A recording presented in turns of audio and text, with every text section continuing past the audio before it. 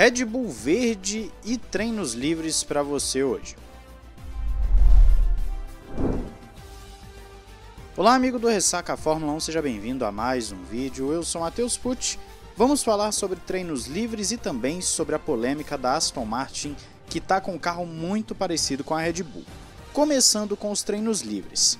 9 das 10 equipes levaram para Barcelona atualizações robustas, o que já era esperado, uma vez que Barcelona é a pista da pré-temporada, então as equipes conseguem comparar dados após algumas provas e ver aonde que o carro evoluiu, onde que não, o que precisa, etc. Então é muito normal, isso acontece toda temporada basicamente, e não seria diferente em 2022, principalmente devido ao novo regulamento.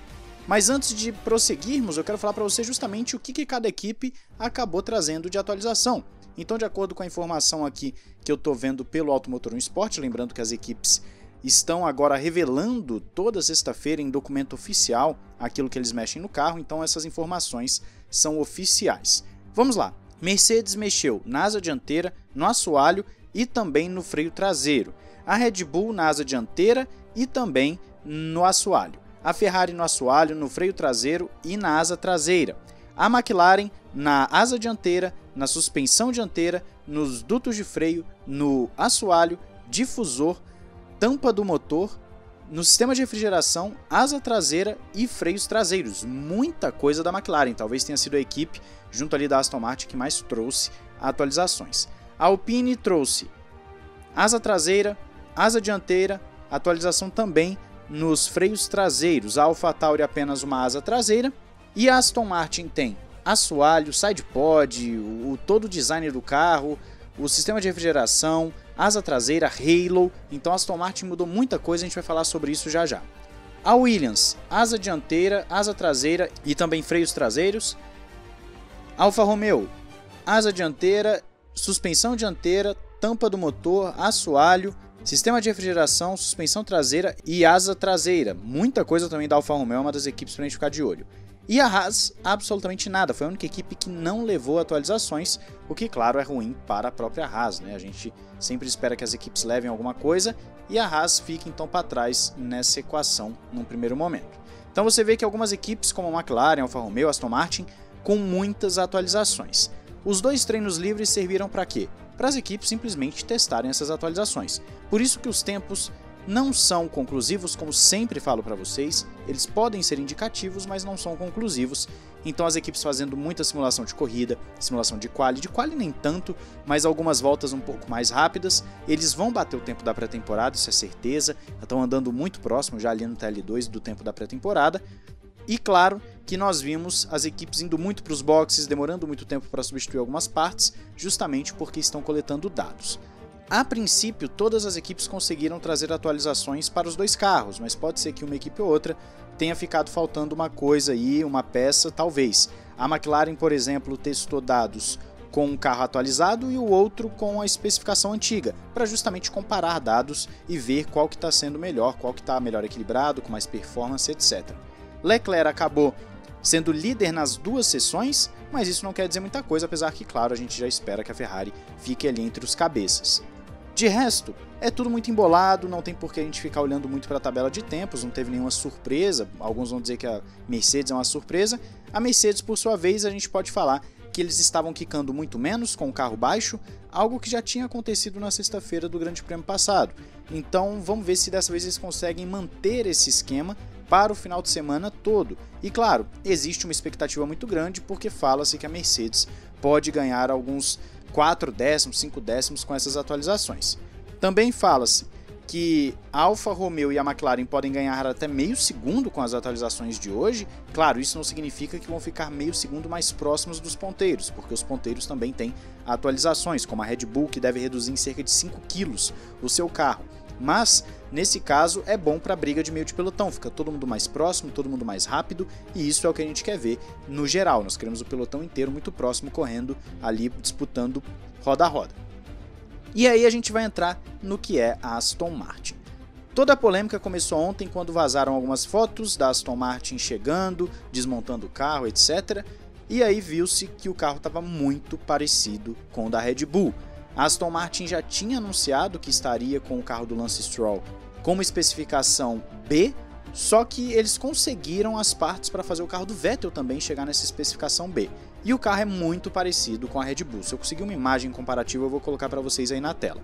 Principalmente a lateral, a parte dos sidepods, lembra muito a Red Bull. A parte dianteira também está modificada, mas não é tão semelhante assim a da Red Bull. Parece, lembra, mas não é tão igual quanto as laterais. E claro que a parte traseira também lembra muito a Red Bull. No final das contas, a semelhança foi tão grande que a FIA mandou algumas pessoas lá para a fábrica na Inglaterra da Aston Martin. A Aston Martin teve que mostrar todo o procedimento, mostrar os documentos, comprovando que aquele conceito não é uma cópia da Red Bull, porque 7 funcionários importantes da aerodinâmica da Red Bull foram contratados pela Aston Martin. Então ficou aquele negócio no ar, né? Pô, será que os caras passaram informação, não passaram? Mas foi comprovado que a Aston Martin já tinha esse conceito pronto desde o lançamento do primeiro carro, que é uma coisa que eles tinham avisado, que quando lançaram o carro da Aston Martin já tinham falado, olha, nós estamos trabalhando já numa outra especificação diferente. Então acabou que foi uma grande coincidência, o que pode para alguns falar assim, não é coincidência, mas a gente tem que lembrar que são conceitos aerodinâmicos, então por mais que existam possibilidades diferentes, ainda assim existe também a chance de você fazer algo parecido com o de outra equipe.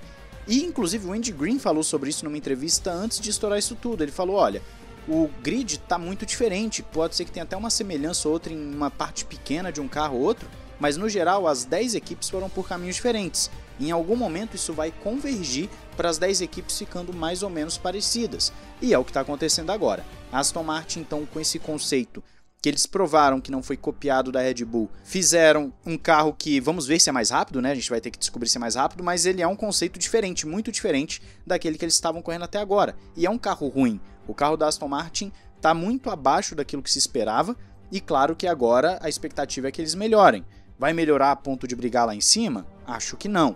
Mas se pelo menos melhorar um pouco a ponto de conseguir brigar mais pelos pontos, aí já vai ser um salto interessante para a Aston Martin. Claro que não é o que o Vettel queria, o Vettel quer um carro para brigar lá na frente, e a Aston Martin está começando a passar papelão na Fórmula 1, ela está chamando mais atenção por cópia ou por questões extra-pista do que propriamente por conta do desempenho. A gente tem que lembrar que antes, quando era o Racing Point, lá em 2020, teve essa polêmica toda, já era o Lawrence Stroll no comando da equipe, e teve a polêmica da Mercedes Rosa, ali foi comprovado que eles copiaram a Mercedes facilitou a obtenção dos dados para a Aston Martin, coisa que eu até estranhei da Mercedes não ter sido punida também, né? A Aston Martin foi punida na época, a Racing Point, mas a Mercedes não.